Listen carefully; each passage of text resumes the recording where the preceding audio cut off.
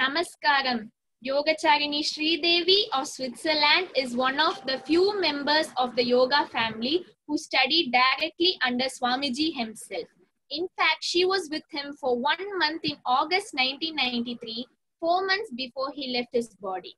For almost 30 years, she has followed this Rishi culture yoga path in her home in Switzerland. She has come to the ashram many times and is now competent to assist in the teaching of the 6 months course. She actively travels in Europe visiting the Gitananda centers in the various European countries. A lover of nature, much of her yoga sadhana consists of meditative excursions into the mystic beauty of the Alps. Her husband Felix is also a nature lover who accompanies her on these excursions and supports her in every possible way. So welcome Sridevi, really happy to have you today. Thank you very much. Namaste to you. Thank you for the invitation. It's really fun having the chance to join. So thank you, and many people I am sure they'd love to see you and hear from you. You know, this is a different interaction, you know, rather like we feel quite close now because we are focusing on each other. So I think we'll get started on our interview with our questions for you. So start. Our first one is the definition section. What is your own personal definition of the word yoga? As yoga, I think the definition of Swamiji to be the way of life is most meets it the best, to my opinion. It is the way of life or the way of living life. To go through life with Svadhyaya, realize all what is going on, what it is doing with oneself, and to evolve to become a better human being by each chance we get. Beautiful, because you know I really value you because you have seen Swamiji in person and you were there in quite a, like you were in that year, so you were lucky to meet him. So I'm sure that we really value your points because you know it's quite an influence to just have seen him rather than just going through these teachings. So moving on to the next one, the sadhana section. You live in a cold country. You were taught yoga in a very warm tropical country, India. How have you had to adjust your yoga practices to the extreme difference in the climate? Okay.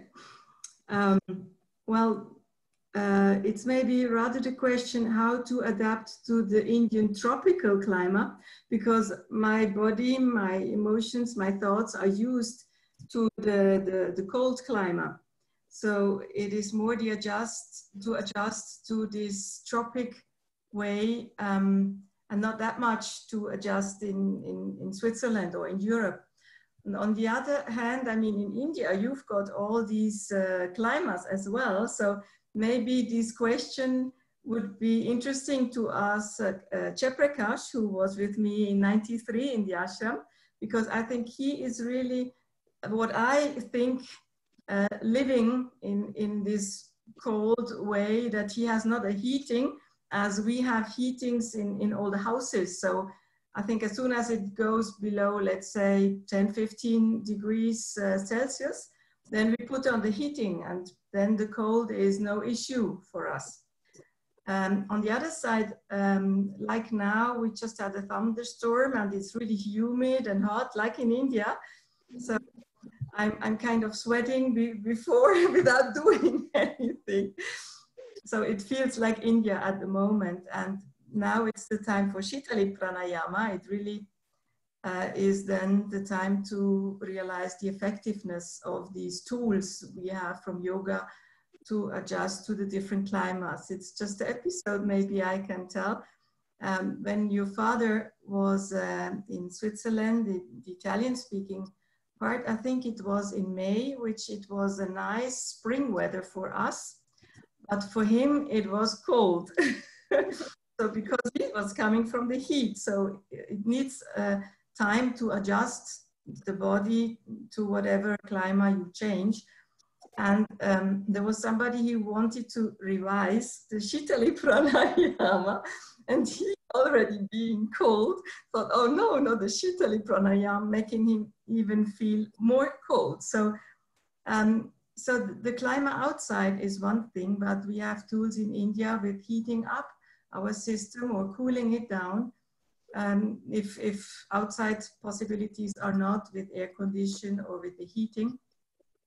And on the other side, it's a nice saying that Amaji is often telling the story when the chelas were asking the Guru, oh, Guruji, in winter it's too cold, what shall we do? In summertime it's too hot, what shall we do? So then the Guru said, okay, if it's too hot or too cold outside, so you have to find the perfect place inside. So, yeah. Very nice, Sridevi, your way of just answering this question. And like this question, I thought that I have to ask you. Like, people would like to see your part because there's such an extreme, you know, when you are here, it's like, as you say, you have heater and everything, but whatever, it's quite a difference, especially when you go back to your place or when you come back here. So, and love that story of reminding many of us and some people who didn't know it. So thank you for putting it now. And we'll be moving on to the next one. So going into the contemporary yoga scene, what is your opinion of the status of the contemporary yoga scene, especially in the present time of the corona crisis? Well, in connection with the corona crisis, it changed a lot. Let's say yoga is changing always. When you look back centuries, it's always changing. But now it is being closed inside and having, like you're still in lockdown. We are not anymore. So it's the only method of having contact outside is by all these e-tools. So maybe my situation is a bit different because COVID, I first realized out from Switzerland, let's say in January, then we were looking to China and thinking, what is the problem over there, far away? And then it started to come to Europe, but then I came to India. So from India, again, we thought, oh, what's going on in Europe? We had all these really bad news and thought it's not possible, what's wrong? And I only realized that it's really a problem when my flight got canceled 2 days before my actual flying back, and decided to just jump on the next flight and come back. And I arrived on a Monday afternoon, and 2-3 hours later, government decided for lockdown. So I just came back in time for this really special situation. And for me, it was perfect to adjust to, as we said before, to the new climate. We had nice weather, and it was so peaceful and calm because we are not that far from the airport, so we have airplanes flying over us some times of the day. So it was such peace to be here, and I profited from that time to work in the garden. It was just to be here and to look after Felix. He was working home office, so I was doing just everything around. So for me, it was like, I didn't feel like going back to the yoga scene. For me, it was like having kind of paradise. So I realized how much e-teaching is going on. Some teachers just jumped in to keep their classes going. And for me, I thought, okay, there's so much on YouTube. If nobody is asking me, I'm not bothering to bring these tools working. And nobody asked me. So I thought, okay, this is a sign that I do not have to adjust to the situation. On the other side, I followed a few of Dr.Ananda's sessions, which were very bringing a lot of inputs, and also you Tell Me Appa series I watched, and it was really nice to also hear of some other parts of your father's life, bringing again some other puzzles to this whole yoga family. Like you said, that I also had the chance to be with Swamiji and have that energy or his being, which was very important for me, at a time. So I cannot really say the actual yoga scene with this COVID-19 because somehow I escaped or I didn't jump in. So, and on the other side, since 7 weeks, I started teaching again. So I have yoga classes again. So it's only 8 weeks and people survived. So no problem. And what's going on otherwise, I'm just not following somehow. I just, yes, what Yaya look for myself, I'm not comparing. And if other people have the interest of following YouTube sessions, they can, there's a lot. But from my opinion or for myself, I'm happy with the situation as it is. Thank you. Sridevi, you really explained your situation, and I remember the time when your flight got cancelled, and like it was quite I kind of sure it was a panic, and like, you know, we didn't really know what was happening. So you were lucky you got through before you were put into the lockdown. So okay, so moving on to the next one, the yogic character section. So in modern times, the most important quality of a yoga teacher seems to be flexibility and glamour. What is your opinion on this? Again, the yoga scene, so to call, is changing all the time. I mean, yoga used to be at the guru's feet. You had to apply for a guru to be taught yoga, and it was only for a few people who had the desire to learn about yoga, to go the path of yoga. And they had to ask a guru. First, they had to find a guru, then to have to ask a guru whether they accept them as chela. And you were supposed to live a few years with the guru to get the teachings along as you were evolving yourself or changing yourself. So if you come from that extreme point to the extreme point today, that maybe you have a yoga teacher calling himself a yoga teacher after a weekend course and offering then his teaching, whatever he learned during that weekend, to others. So this is just the actual situation. I guess that coming first, that most people think yoga is exercise, is fitness. It's probably what fits most people, because with the sitting professions most people have, so they have a need for the moving, for the stretching, for the strength, and this is what they get. But it's not what we from the ashram or from this parampara understand as yoga. So it's our personal view, and I think the most important is it's our personal experience. So what we can give to others is our experience. And what is special is that each teacher is a bit different. We all go through the same process, but finally each teacher is a bit different because they give what they experienced. So the modern, glamorous, I mean, if you have a nice studio and you have whatever sexy dress to practice, if this is what people need, they find it. And if people have other interests, they also find it. Maybe a bit more difficult. But what I hear always, the feedback from my students is that what they realize, the big difference is the importance of the pranayamas.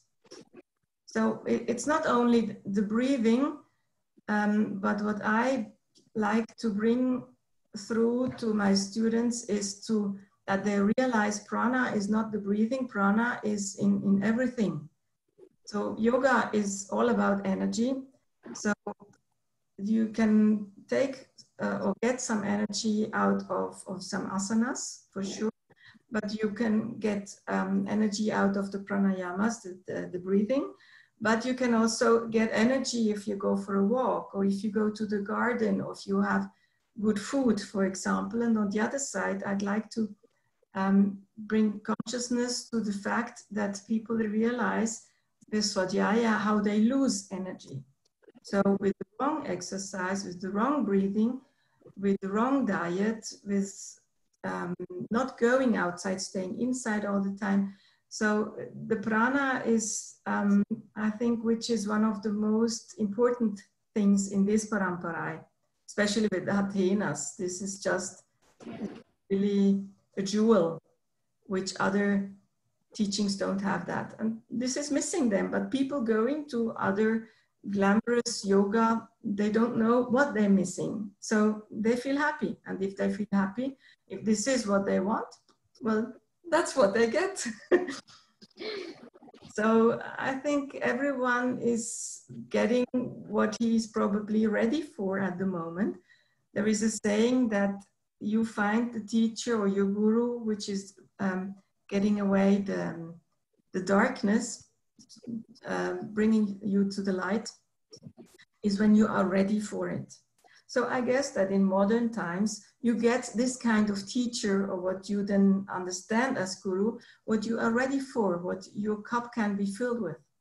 So I don't look that much what's going on, because I say, okay, everybody's responsible for himself. So this is my view. Really good. Like, rather than saying that only we are correct or I am correct, it's like everyone has their own, perspective and their own expectation and their own, dreams and everything. So very nicely put, Sridevi. We really liked it a lot. And moving on to the next one, the yoga teaching section.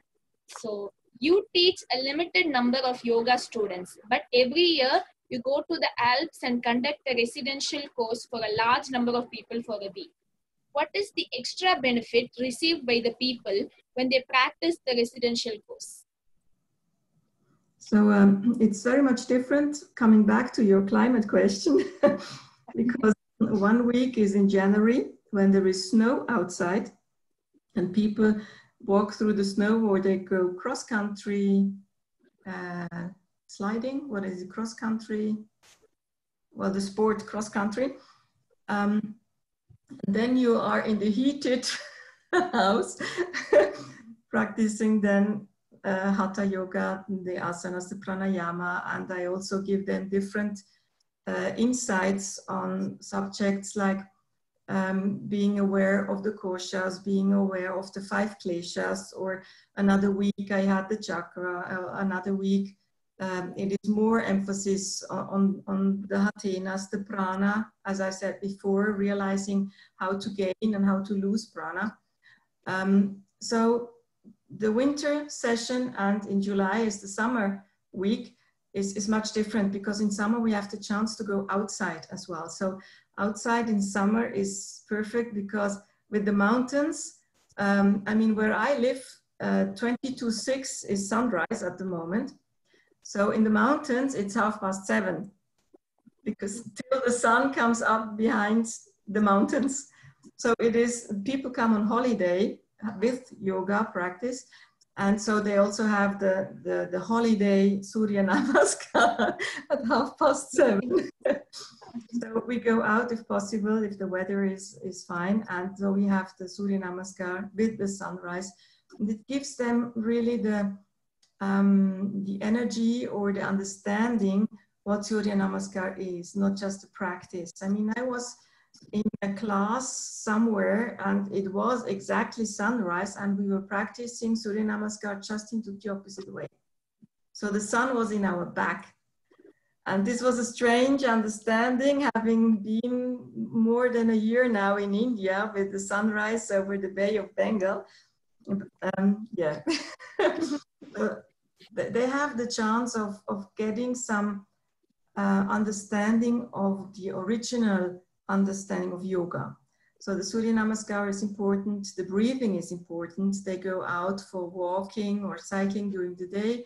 So then in the afternoon class, it is good for them also to realize that with the yoga, we can also compensate for what they have done during the walking, using the muscles just in one way. So with yoga, we counteract with all these stretching parts to bring again the prana, to bring the balance again into the body, but also with the breathing into the koshas. And the thinking, of course, also is balanced. If you are having the focus on moving and breathing, so this psychosomatic is then into the somatopsychic version, so they experience it very much. So this week, it's 6 days, finally yoga, morning and evening, 12 classes. So it's very interesting to have this building up, this process during a week. So they really realize that they feel different after a week. So it is in a hotel where they also have very nice vegetarian food. They make their bread, they have cheese, just you can see the cows next door. They have so many homemade things with a lot of herbs they collect. It's a lot of prana in that way as well. So it is just fabulous how this week is changing or can change. So this week is always interesting for me as well to guide these people to a better feeling of life, and hopefully also that this experience is then continuing for, if possible, some weeks, or maybe even changing their life, giving them inputs, what they can bring into their daily life, because people coming to the weeks come from all over Switzerland, and so different people, which I only see during the weeks. And it's not the same as some students come also to these weeks, but not all. So I have people practicing yoga there only in the January and in the July week, and nothing, well, let's say physical practice during the year.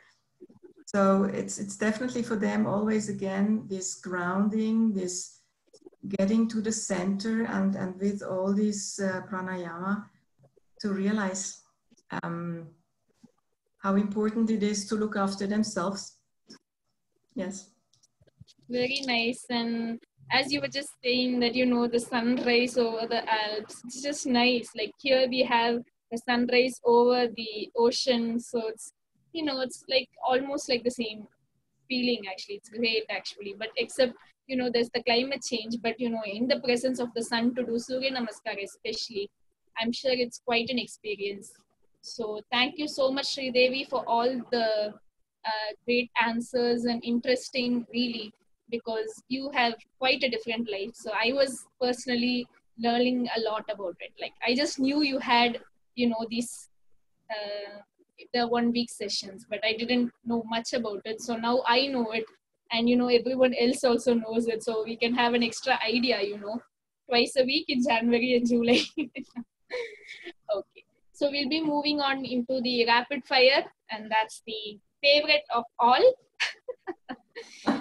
So you have 10 words to face. Are you ready? Yes. Okay. So we'll start. Your first one is frigid yoga. Okay, I put it back to you. What is frigid yoga for you? Okay, so I meant in the way that frigid as the frigid zone, as one of the 3 zones, the torrid, temperate and frigid zone. So just for the people who don't know what I meant, so the frigid is the top, where the kind of region where Sridevi is from. So like frigid yoga. Okay, my answering to that is, I think it's necessary that you have the chance to come to Switzerland. You're most heartedly invited, so that you can see it is not that difficult to live in this climate. So that what the cold zones are on the geographical part is not cold all year round. That's like now we have up to 30 degrees, 60% humidity. So it's really hot at the moment. And it can be really cold during winter, let's say in our area till -10 Celsius. So from -10 Celsius up to 30, 35 maximum. So within this range. So, I mean, if you go to the desert, there you have this range within 1 day, night. So we are still lucky.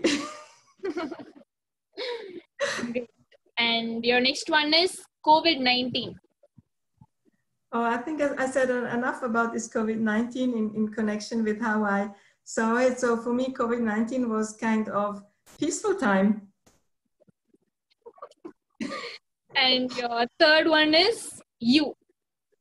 Me. Trying to be a good human being, to evolve with all the situation, with all the stones in my path, to realize what I can learn about the situations. And me is also to give the information or my experience of yoga to other people, to help them also to cope with life or to become a better human being. Great. And the next one is Ananda Ashram. Okay. So this is also home, or maybe rather put the yoga family home. This is the inspiration, or let's say it is like the yoga nest. So that with Swamiji, it is like from the egg of the interest of yoga, then with the little chicken or the silly little chicken growing and yes, flying off into the world, but always coming back to the nest again. And this inspiring information is always growing with me as well. So each time I come back, people think, well, you've been so many times now, why are you still going? And I say, well, it's always, I can always learn there. It is always getting deeper. It is getting with what I know, having more connection. It's wonderful the way Dr.Ananda, your father, and Swamiji Amaji give the information with the satsangas, with the teaching. It's always learning more and having more understanding for the whole parampara. Great, Sridevi. Nice idea of the nest. I like it. Okay, so this one is a must for you. Swamiji. Okay. This is a very special time in my life, 93, when I came to Swamiji, and it was very special that I was even accepted. So the time spending with him, I was the only student, only when Cheprakash came. So we were two students sometimes, and being just with him because there was no other group. There was a group supposed to come, but couldn't. And so I was with Swamiji all the time. So it was very special, but honestly, I only realized it later how precious that chance in my life was. And since then, when I'm teaching, I'm always singing the Tat Paramparaya mantra, and I'm always imagining Swamiji sitting next to me on my left side and having this like opening then the wisdom through flowing through from the Parampara flowing through me then to whomever I am teaching in the classes. So Swamiji, the energy, the image is just having been able to see him alive is very important for me. It's not that much rapid. No, it's okay. Just okay. So the next one is love. Love. Again, Swamiji's way of putting it, that love is profound interest. And Amaji is also often talking about this, that love is profound interest. And I think this meets it very much. It's not the emotional urge only for hugging or kissing, but it is also the interest for everybody, for all the creatures, let's say, on the earth, which I have a lot of possibilities to find out in my garden. Yes. Okay. And your next one is rhythm. Rhythm. Very important to follow a sadhana is the rhythm. So it's easy to lose rhythm by just certain things in life. And it's difficult to get back into rhythm for sadhana. And the rhythm is I think, important for all we do. So yeah, rhythm is the basic. If you want to move somewhere from one place to another place. Rhythm is which is keeping you going. Perfect. And you have Swadhyaya next. This is something I often use in my classes also. That's Swadhyaya. This is the first step to rhythm. This is the first step to go somewhere.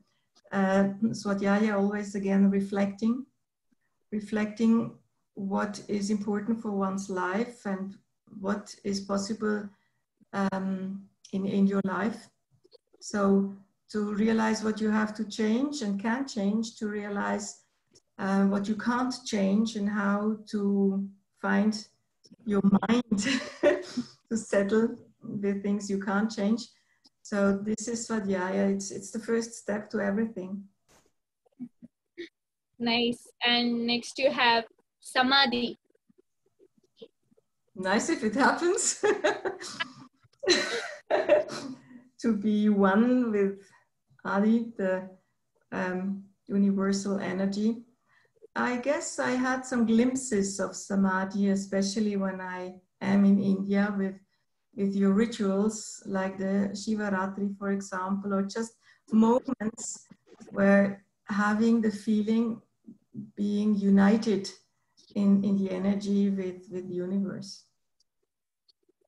Yeah, Shivaratri is quite an energy actually, just to be present there, especially that day, you really get it. Nice. And your final one is Karma. Karma. Okay. Quite an important one. Kr, the root word of doing.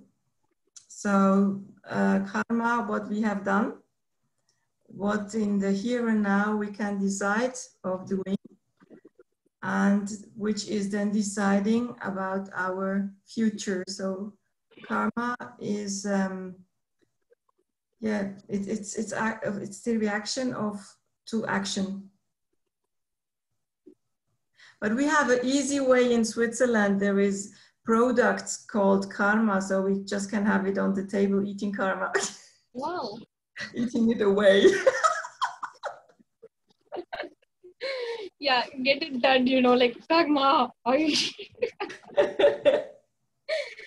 Okay, so we thank Sridevi for her honest, sincere and forthright remarks on her own personal sadhana and the status of yoga in the modern world. Her invaluable support for the ashram is much appreciated, and we are always there for you, Sridevi, and really admire you so much, and thank you so much for accepting this proposal. It means a lot, and I'm sure everyone out there just loves it. Thank you very much to you, Dhivya, giving me the opportunity.